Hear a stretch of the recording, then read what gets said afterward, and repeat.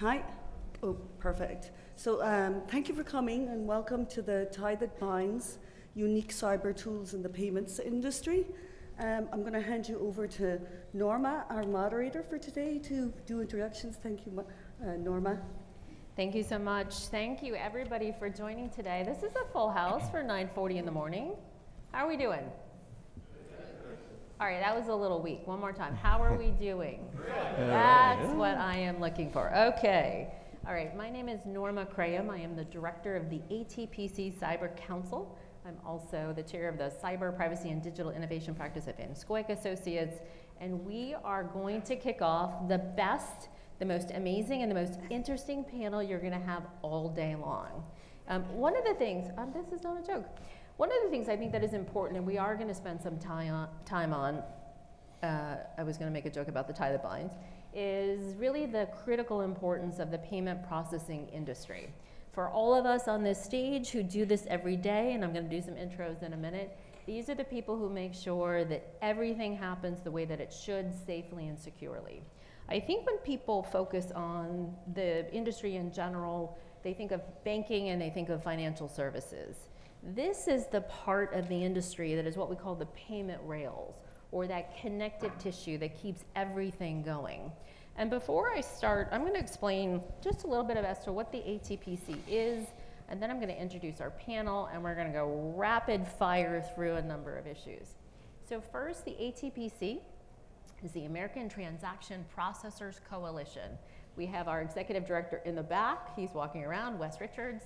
And what's terrific about this organization is it was created in 2014 to really focus on the needs of the payment processing industry.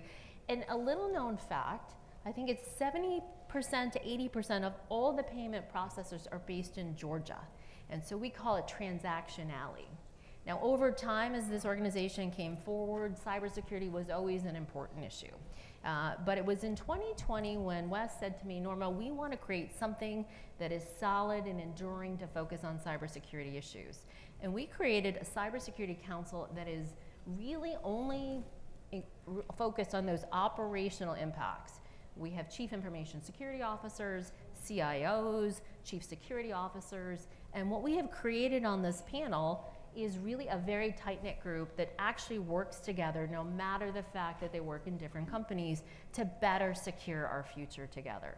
So what I'm going to do today is do a quick down the panel, let folks talk a little bit about themselves, and then we're going to run into questions.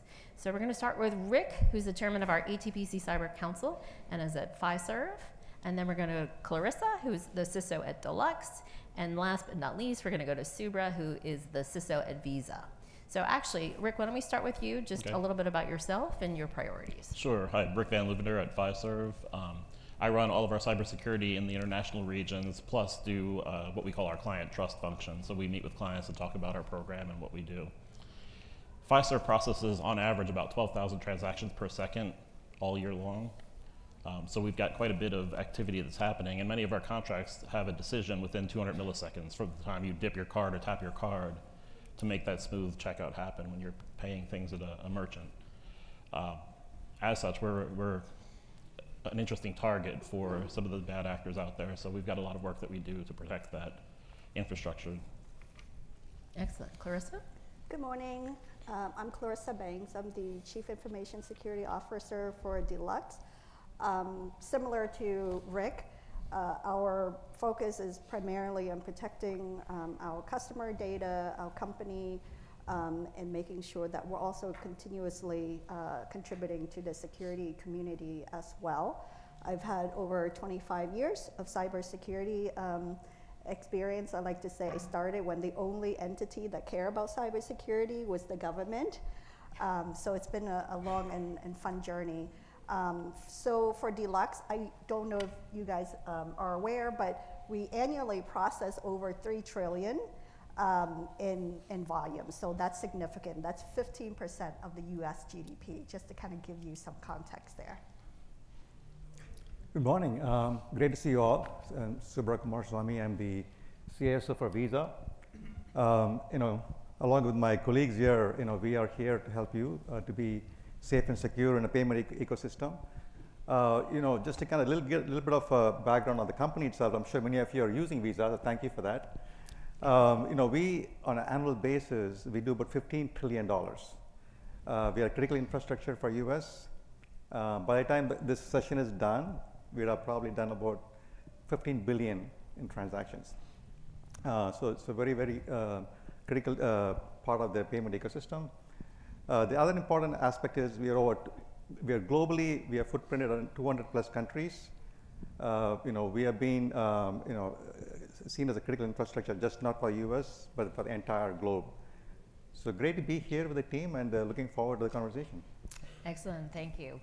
One of the things that is terrific about working with this team, and we have many others who participate with us that aren't here today, but it covers all the card brands, the payment processors, we have a number of banks, we have cards that are banks, right? The intricacies of what we do is really important.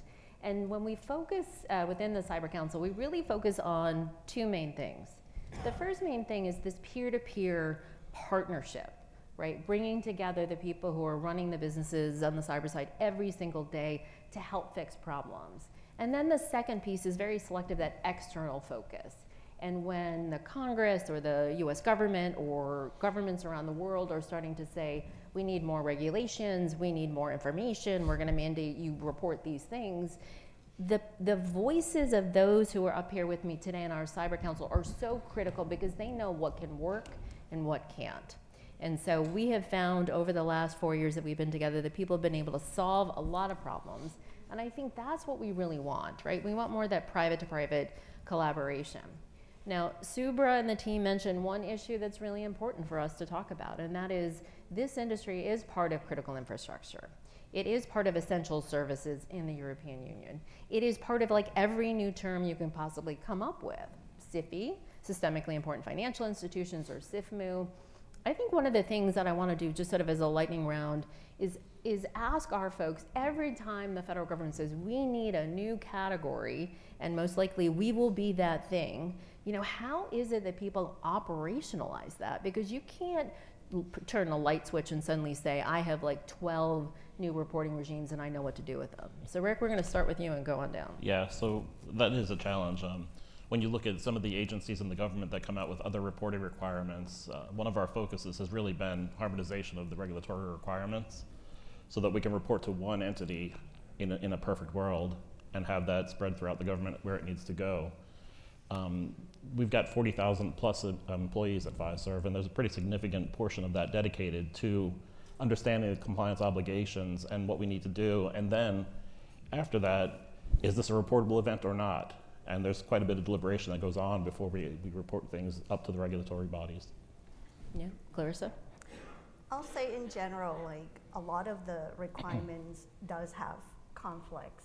And as part of cybersecurity, governance and compliance falls under our department. So a lot of that is really partnering with legal counsel from an exposure perspective, and then taking a look internally with your controls, your processes, and make sure it aligns. But yeah, to Rick's point, there's still a lot of administration mapping that needs to happen in order to make sure that not only internally you comply, but you can articulate that externally as well. Yeah, I mean, we always say that if you do security really well, compliance comes for free, right? It should be in the nature. We say that cybersecurity should be in the DNA for every employee, for every one of our partners. I know there's a lot of requirements coming from from the government, from including some of our own requirements like PCI, right? So it's very important to make sure ultimately the foundation is very strong across every one of the pillars.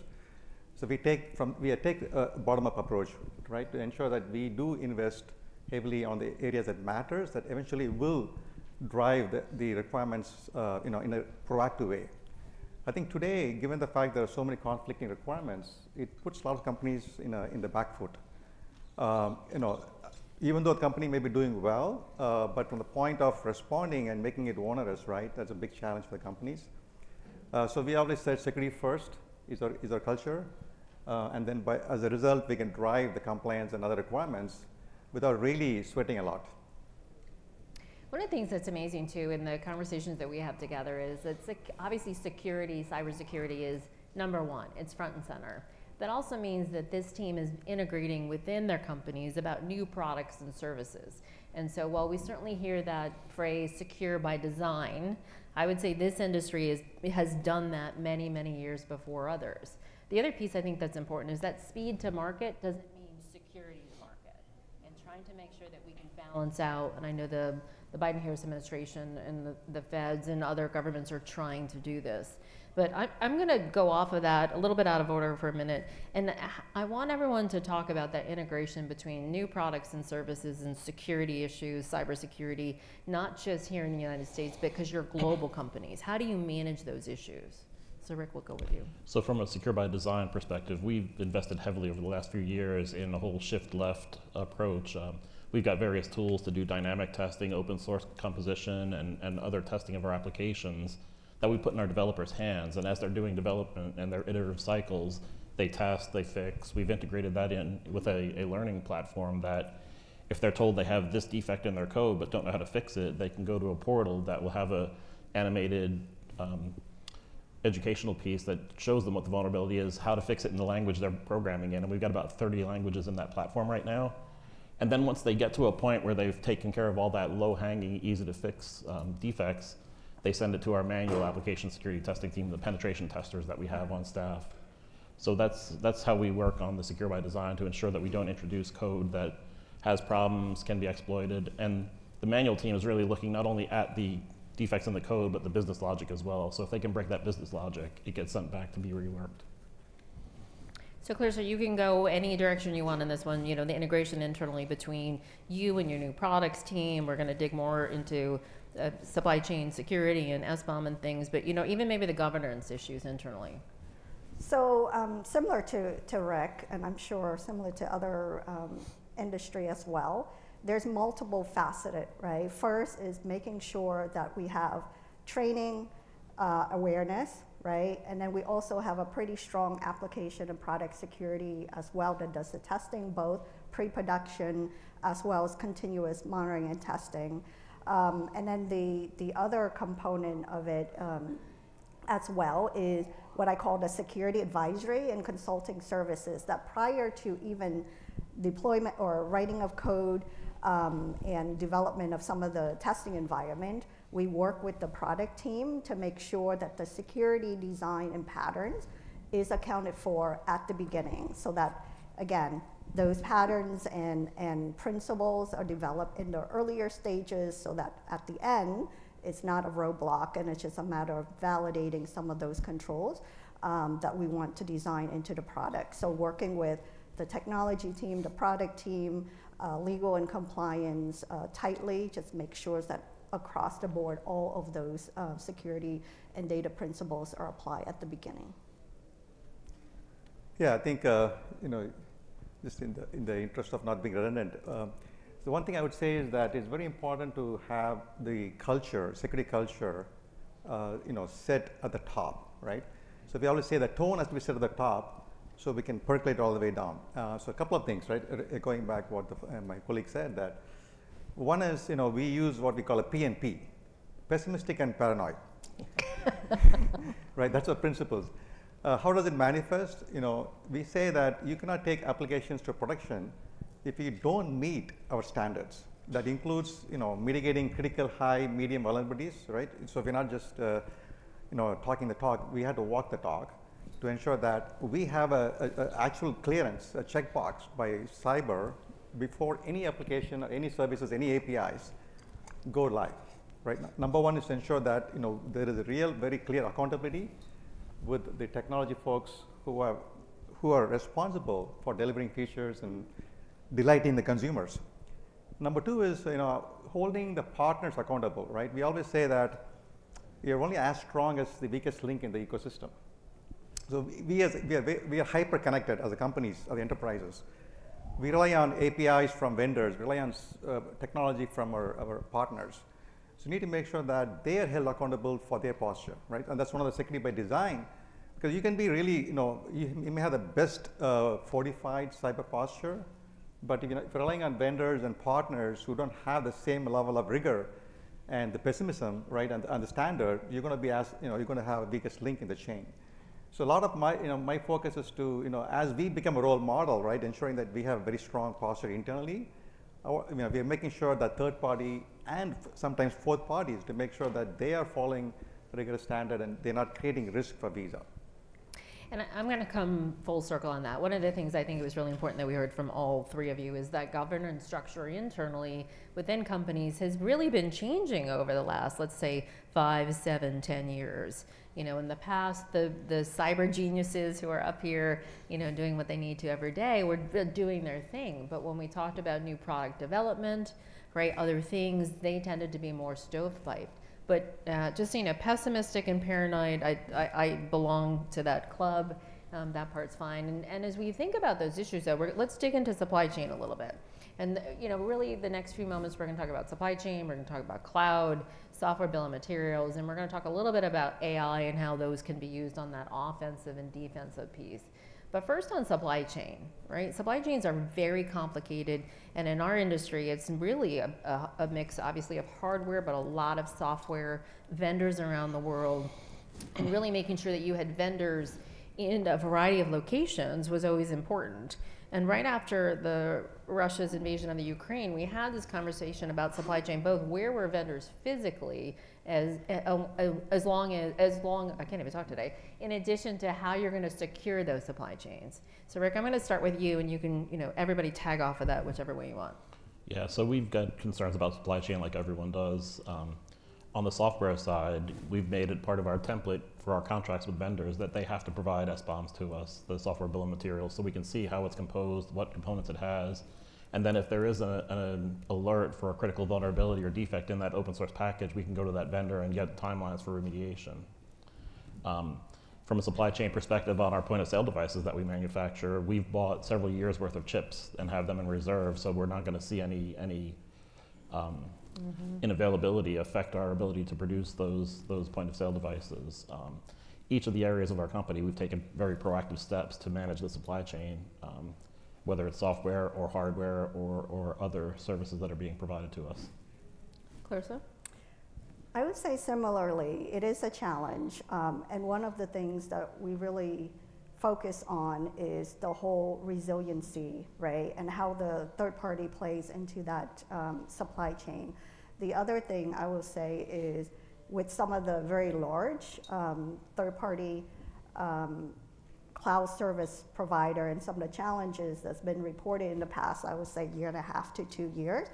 Not that it hasn't been top of mind, but it kind of highlights some of those resiliency and dependence, right, and kind of magnifies it. And now we're taking that and being more explicit and identifying those key third-party suppliers and how integrated they are in our operations, and taking a look, again, of is it a single source? Do we have multiple vendors?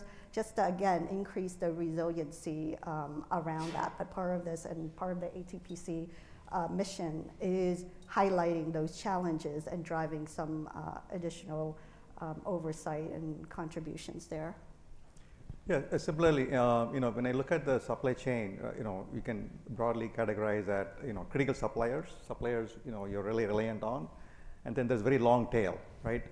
As you know, every company uses hundreds and hundreds of SaaS services, hundreds of thousands of open source components, right? Every one of your application has, I'm sure, you're very familiar with that. And you cannot secure what is not visible, right? The number one is to make sure that, having visibility across the board. So we have very strong focus on inventory management, not just the application criticality and the resiliency part, but also every third-party vendors who are offering services, open source components. So having a very strong governance around it to ensure that you understand what are the dependencies, what applications are dependent on what third-party vendors or what open source components is very important. And number two, right, to ensure that you are not reacting all the time. So we have put a policy in place to ensure that anything that comes into our enterprise has to be scanned. Either developers bring applications or open source, or through our development pipeline, the CI pipeline, ensuring that we have a constant scanning to mitigate those. So, having that as part of your engine, as part of the automation, helps you to ensure that, there'll be one or two exceptions that you react to, but you're not constantly reacting to it. And then, specifically, when I look at cloud, right? And so, we are the largest private cloud and payment industry, we don't rely as much on the public clouds. But I can say that the major concern is the transparency from the public cloud vendors. But we have had, as we engage with those vendors, we do see that the vendors are improving the maturity. They are adding a lot of features to ensure that you can integrate that with your workloads. But our approach has always been to ensure that we have a security first within our own private cloud, and then where it matters, we augment, for certain use cases. Mm-hmm. One quick question for everyone. You've talked about the very complicated structure you have with your vendors in general, and sometimes there is the bully pulpit, right? You can do that through your contracts and mandating that. Did you find any time in the last, let's just say 3 to 5 years, where maybe vendors push back more and all of a sudden they realize the risks and they're more willing to work with you on this? Like, was there a culture in your vendor community that you saw change? I can go first. So, one of the things when we work with many vendors in the industry, right, and for different reasons. And the thing is, once we come up with the requirements, they understand that if it's good for a technology, financial company like Visa, they can actually raise the bar, not just for Visa, but for the entire ecosystem, right? So we want to set the bar such a way that all of us can benefit, right? That's number one. So we have, in the past years, we increasingly tightened the requirements for the vendors, so we can understand their posture. I know it's still a long way to go, right, to understand exactly where they are. If you look back on SolarWinds, what happened to SolarWinds, right? I mean, the entire process was, of course, not visible to the customers. But now, with some of the secure by design requirements and ensuring that we can hold our vendors accountable, there's going to be a lot more appetite to share things like SBOM, share about the practices, including the right to test and audit in real time. Right? So a lot of these are coming together. So hence, I would say that even though the pushback had happened a while back, now I think a lot of the vendors and partners are coming to terms that it's something that they should do inherently, right? And that helps not just my company, but the entire ecosystem. I agree. I think again, it's that evolution, right? So if you're working with a small company that's not used to that high bar, it does take a little bit of an adjustment. They have to go back and figure out, right, internally, how do they comply?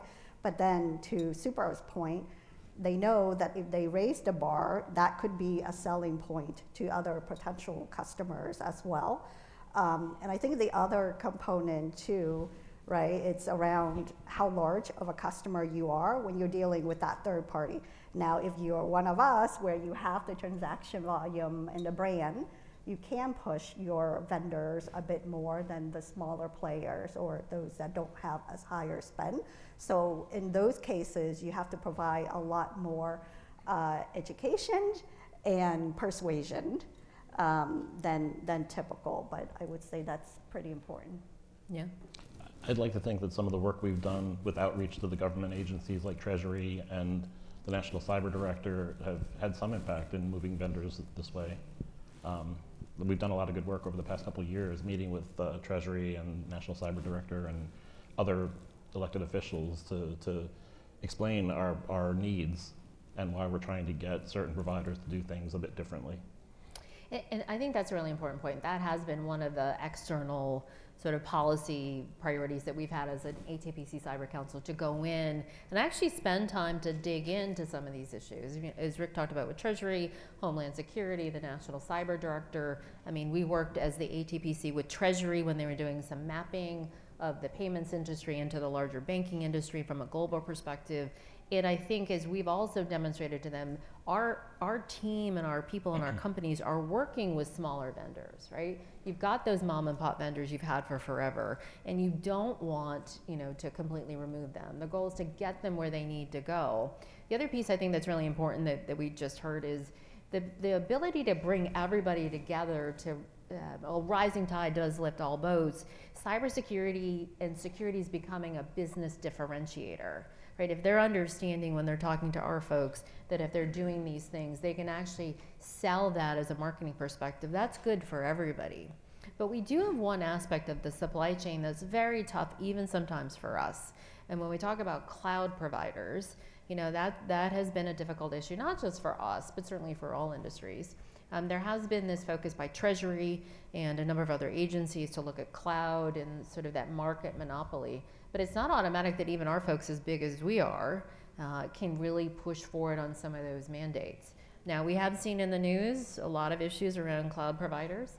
We've seen the Department of Homeland Security with a Cyber Safety Review Board talking about some systemic culture failures from some large tech companies in cloud. But I think for us, you know, let's talk a little bit about how you view cloud, how you deal with the vendors, and obviously since we are so heavily regulated, we have to have these protections in the cloud, and that's not something that is a normal product offering. So maybe talk about the changes you've seen, especially post the Microsoft Exchange issues, SolarWinds, and how you've been able to deal with that. Well, I think the important thing is to take an honest look at your organization. Lots of people talk about going cloud native. We realize that we're always going to be hybrid. We just can't move everything into the cloud. So at that point, we need posture management for the cloud with the ability to automatically quarantine when the configuration drifts out of the approved standard. That's a very big and important piece that will prevent some of this access to cloud-based objects. If you can quarantine it as soon as it drifts, and our next step is auto remediation, bringing it back to that baseline config. Those capabilities are game changers for managing your cloud environment. The eye-opening part for us was when we met with the Treasury Department. We were talking about after another trade association, financial services, posted a white paper about the cloud. They had the perception that large companies like Fiserv can negotiate with the providers, and Treasury said, we're the government, we can't even negotiate with them. So I think that perception being understood widely is also important, that, you know, we've got to change the behavior there. We've got to get them to be more accommodating. But for the past couple of years, they haven't been. Hopefully things change in the near future now. Yep. Others? So I guess I'll add on to Rick's point. Those are definitely challenges that we all deal with. And then in terms of like protection, I would say a lot of these things you can apply, right? Security principles and controls in your on-prem or traditional environment to the cloud. You can overlay it with some additional protection, but it's not rocket science, right? It's, again, knowing who's getting access, is there exposure, doing the hygiene of vulnerability management, et cetera. But again, it is a challenge because you're dealing very large monopolies, and there's, you know, if there's additional feature and function, they want to charge for it. So again, getting us all together to push for some of those foundational controls that you would expect regardless. Yeah, super. Yeah, and Norma, I'm glad you mentioned that cyber is a differentiator, right? I mean, it's a big differentiator for selling your services and earning the trust of the consumers. And cloud is no different, right? You have to make sure that security is a differentiator when it comes to adopting a cloud. I'm sure many of you are looking at multi-cloud. You know, obviously, we want to ensure that you have the right cloud for the right use cases. So for a couple of things I can share with you. One is ensuring that there's a clear understanding in terms of posture, right? Like, I know we have a baseline, our security posture, and how does our posture compare to the cloud, right? And we set a very clear principle. When we move workloads to the cloud, the security posture in the cloud should be equal or better than on-prem, right? Period. So that's the basic principle we established. So how do we do that, right? So we set up a framework. The framework has many controls. So when we take workloads to the cloud, we need to understand how is their posture, because not all clouds are equal when it comes to cyber posture. So we need to understand what are they offering in terms of the inbuilt services for patch management, confidential computing. how are you ensuring that your data is going to be protected at rest, in transit, and use? How do you make sure the insider threat is managed, given the fact that there will be risks concentrated in one place in some cases? So we look at, from that lens, right? We are very, very data-driven. We want to ensure that we understand how the posture compares with on-prem. And then we also use zero trust architecture. Zero trust architecture, I know is a buzzword, but we have taken that principle to extend our on-prem into the cloud. So we can say when, in a model, like Rick, you said, hybrid cloud may be the right way to approach the cloud computing. And in that model, how does that zero trust transcend into your on-prem? So that's been our experience so far. And like I said, we believe that there are still more opportunities in the cloud to improve the posture, and it's collectively amongst us to ensure that we hold them accountable. Yeah, no, that's perfect. I think your point too, saying that the cloud should be equal or better, equal or more secure than on-prem, and I still think we have a lot of medium-sized businesses, or certainly small, who don't understand that. They think putting everything in the cloud is offloading 100% of their cybersecurity risk. They don't understand that there aren't necessarily basic cybersecurity requirements on cloud providers. And we've seen that change, I think, from at least in the United States and in the EU, where the EU is already categorized cloud as part of the IT infrastructure and as essential services. We've seen in the United States just the other day with the White House issuing a new National Security Memorandum, NSM 22. You should all know that. You're going to memorize that. Where basically reminded people that cloud is in IT. IT is a critical infrastructure sector, and there is the requirement now to have minimum security standards across all, and hopefully, that will help us. And obviously something that we're going to be working on in the Cyber Council. One other piece I want to talk about in the supply chain, and then we'll move on to a different topic, is the issue of using open source software. We've got open source. Now we have a debate over who owns the liability for using open source, right? There's great innovation and creativity in the open source community, but I see all this nodding. Let's run down the panel. How do you think about these issues? What do you worry about? What do you like? Well, I think the main concern is if the government puts liability on the development of that open source, the developers walk away and abandon that project, and then whatever vulnerabilities exist continue to exist. And when it's ubiquitous, like Log4j or Spring4Shell or all those, there's a lot of work to move that to a newer version or a completely different architecture. So that's probably our primary concern, that liability placement is appropriate. I don't know that putting liability on those that use it is the right answer either. So that's a difficult question. Yep. Clarissa? Yeah, and I guess with some of the recent event as well, it kind of challenges your some of the premise, right? Which is, how do you ensure that there's nothing malicious or any backdoor that's been inserted? And we have seen, right, based on recent news events as well, that those operations are very stealth and takes multiple years. And so part of that is again, I always call it doing the basics, right? Validating the components that you're integrating into your products, and continuous monitoring, and having threat intelligence out there as well, just to identify potential risks. But it is a very complex area, and I anticipate it's going to continue as the news cycle kind of pans through, that there's other backdoor potentially for other open source components out there that have not been identified yet. So that's something that I'm extremely worried about as well. Mm-hmm. Super. Yeah, I mean, similar to Clarissa, she was alluding to the incident that happened a few weeks back. I think as most of us in this room probably have a very good point of view on your vendors, right? And your security, what vendor technology you're sourcing, and their posture. I think open source for the last few years has been under the radar. The developers are being given the freedom to innovate, right? And there's a lot more open source that made it into the stack. So it's high time we start categorizing open source into the risk categories, right? Because there's very long tail in open source, we know for a fact that when open source is backed by a vendor, we can hold the vendor accountable. When the open source is backed by community, of course, community is great, right? Because we have embraced Apache. We ourselves are doing contribution to the open source. So when you go to the communities, you need to make sure that there is the right level of governance, and they are able to respond to CVEs.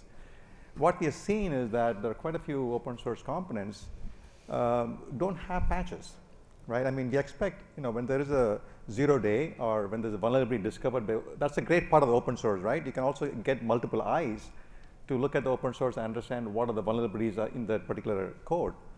But if the community cannot respond to the vulnerability in time, right? Because every company, we all have a very good governance approach to make sure we respond to these issues in the right time frame. And if you don't have that, then you are left high and dry. So we have been looking at how do we ensure we can look at the risk categories, including when we say end of life, right? Because most companies don't have the idea of what does end of life mean for open source, right? Because community could have been there for many years. So this will help to ensure that you can look at from a risk lens and understand what is the risk posture based on how the open source has been consumed. I'll just say one piece on this. I think what we need in the ecosystem, we don't want to stifle the innovation of the open source developers, right? They're doing amazing and innovative things, and they've been doing that for years. Now, if we can add some cybersecurity in that front end, the point is they're building software and putting it out in the wild, and then people decide what they're going to do with it, right? That liability shift, appears to be moving towards those who use open source, right, and then in a product or a service. I think the harder part is making sure that we don't frighten away the developers, that we don't maybe overreach on where the liability goes. And I think that messy middle, that at least the US government, and certainly we're seeing governments around the world, are trying to talk about how do you pull this together in a cohesive regime. I don't think we're going to see the US rushing to regulate about these issues, but this is a really important dialogue. I know ATPC Cyber Council is going to engage in with the White House and others, and I do want everyone in the audience to think through how do we create the structure that makes sense, right? We don't want to kill it. I'm going to shift off of some of these issues, as joyful as supply chain and some of the vendor management is, and talk about a little bit overused in the phrase information sharing. But what we did see in NSM 22 is this focus and push by the White House to the intelligence community to spend more time working with the private sector. Now, that doesn't mean giving away sources and methods. This has been an issue of contention for the last 100,000 years since man started walking on Earth. But as we think about this industry, we spend a lot of time sharing with each other. I think we have a better sense of maybe some of the intel information that we're looking for. And so just, quick round on what are the top 2 things that you'd really like to see come out of some of these processes with the White House and working more collaboratively together?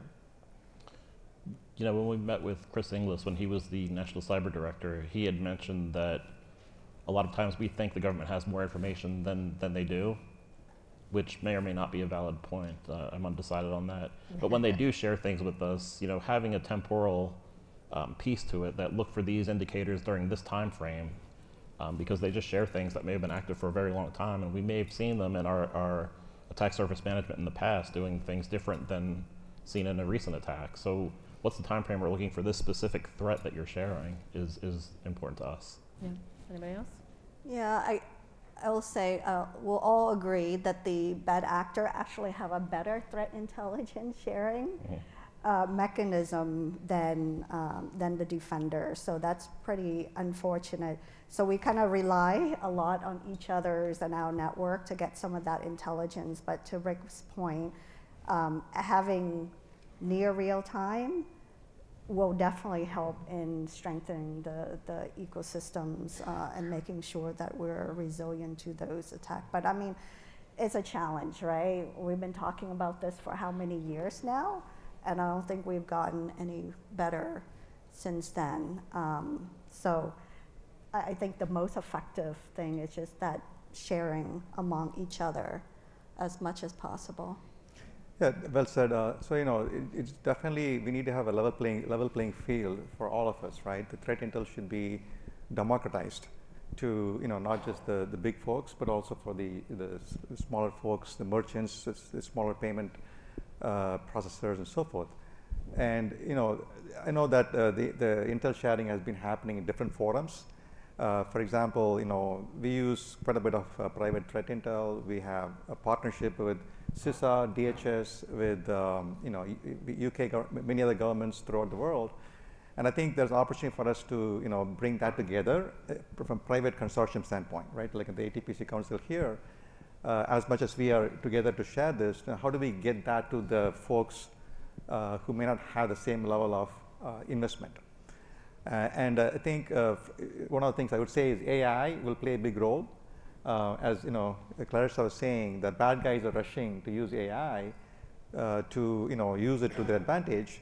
So how do you really change your approach to a threat intel-led defense, right? That's how we are looking at. The threat intel is going to be the differentiator. How fast you get the threat intel, how fast you react to that, and be able to respond to a particular situation. So in that respect, I believe there are some good opportunities in AI to look at how we can bring those collective intelligence and be able to democratize that to the entire planet. I think the one other thing I would like to see is commonality in naming these threat actors and not needing the Rosetta Stone to map from one vendor to another to the government. That's a great point. Absolutely. Subra, you touched on one issue I want to go through for a few more minutes, and we'll leave 5 minutes for questions. So make sure we're able to do that. When we talk about artificial intelligence, so AI is the new buzzword. For a lot of people have been saying we've been using AI for forever. It's really probably more machine learning, depending on where you sit in the industry. I think it's really important for the universe to understand the differences between machine learning and AI, right? What does a fully sentient AI system look like? What are those risks? What's that timeline? And for us in the ATPC Cyber Council, as we start to look at these issues, we're looking at it from the offensive tool that we can use to better protect ourselves, right? It is the AI and quantum race. If theirs is better than ours, they're going to break all of ours very quickly, and we're going to have to start all over again. And we're seeing that race, right, with other nation states, Russia, China, and what have you. But it's also helping us on it from a defensive perspective. So let's just talk a little bit about where we think, whether it's from your corporate perspective, you think AI fits machine learning versus AI fits now, and certainly Treasury and some of our regulators and others are worried about the very basics, which is important. Garbage in, garbage out. If you are training a model, with data that you haven't validated or authenticated, if you don't understand how that model is going to make decisions, and when we talk about risks in code, open source and otherwise, it's not like you're going to unwind that in 30 seconds when there's a problem. So I've just thrown 50 different issues out for everybody to tag off of. So who wants to start? I'll start. I mean, AI is pretty much what they call a dual-use technology, right? It can be used for good, can be used for evil. When we were on Capitol Hill last, I mentioned to some of the elected officials that, if you do any legislation around AI, don't affect the good things that are helping the security tools that we use that may be writing automated rules for web app firewalls faster than a human can, right? So there's definitely a space for that. When it comes to generative AI, we've got an internal version that we're running right now, but we've also got policies and standards that it's not going to make any decision for any financial instrument. It's got to be reviewed by a human, right? The issue with hallucinations and potential bias and what it interprets from the training model is still problematic in many instances. Yeah. So, we've been using AI for the last 30 years. Last year, we protected our customers from $40 billion in fraud using AI. So, AI is not new to us, but what's new is Gen AI, right? What we saw from the last 18 months since the advent of ChatGPT. So if I had to look at from the lens of the good guys, AI has immense opportunity, right? And specifically around how we can enable the defenders, the security operations center, who are operating 24/7, giving them the information in the fingertips. So there's a lot of opportunity there. And again, if you look at from a predictive AI, which is Norma alluded as machine learning, there's a lot of opportunities also there for us to look at anomalies, right? How do you think about a lateral movement? How do you look at the needle in the needle stack? So that is an area that most of the companies are been investing in, and with the Gen AI, we'll see a lot more focus on how do you secure code while the code is being developed. How do you ensure that you can contain and auto contain within the time, right? In real time. So there's a lot more things to look forward to. I know we cannot walk away from RSA this year without talking about AI. Right. And the one thing I think that we're paying close attention to is Meta releasing Llama 3 publicly with the option to not download the safeguards is very interesting. So I don't know what people are going to do with that. Yeah.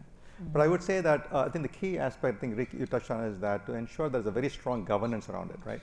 So the responsible AI includes the fairness of the model, including the concept of red teaming, making sure that the models are tested and validated so there's no biases, hallucination, attacks like injection attacks, right? All of these will help ensure there's very strong risk management around the AI models. Yeah, 100%. I keep saying to people, I don't know why we would rush into AI and not think through all of these issues, since we rushed into every other tech product and are trying to bolt security on after the fact, right? So maybe we should learn from those lessons and do this part the right way. All right, we have 5 minutes left, so we're gonna take some questions. If anyone would like to go to the mic, we are happy to run through some issues. If you just actually tell us your name and organization before your question, that'd be very helpful. Thank you. All right. Hi, I'm Chris Weisopel from Veracode, and I'm just interested in how AI is impacting your whole software development process. We haven't really applied AI to the SDLC yet. It's one of the things that we're looking at, but we've got a couple of pilots running right now. Like there's a couple of firms that do code completion, and I don't necessarily view AI-assisted software development any different than a developer searching the internet, going to GitHub and grabbing a snippet of code that does X, right? So, as long as there's some validation of it and testing after the fact that it's been developed via AI, I think we're in an okay spot there. We just haven't applied it fully yet. It's in a pilot in a couple of areas. Anybody else?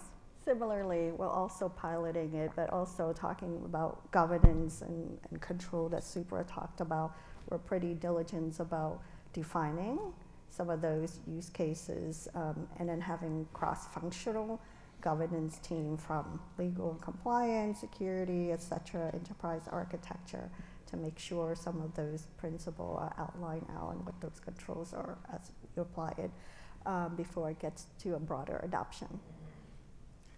Yeah, I think we have again we've been piloting co-pilots, so to speak, and the results are very promising for developers. Right, there's a lot of excitement around improving developer productivity by 40–50%. I think the opportunity for us is from a cyber standpoint is that you can integrate a lot of the AI into the pipeline, meaning like you can have in the process itself recommend remediation.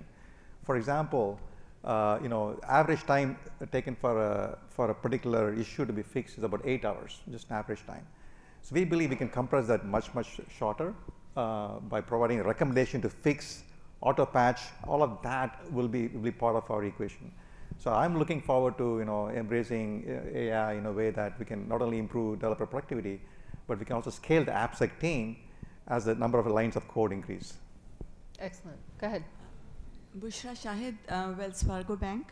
So quick question regarding, so AI is really heavily dependent on the data that's available, right, in the environment. So we have, from a historic data perspective, like, do you see any challenges? Like, for example, we do see challenges when in terms of looking at hiring trends, like how discriminated we were like several years back, right? We still are maybe, but we had a ton of that data which wasn't, which we might not want to make those decisions based on where we were like 50 years back.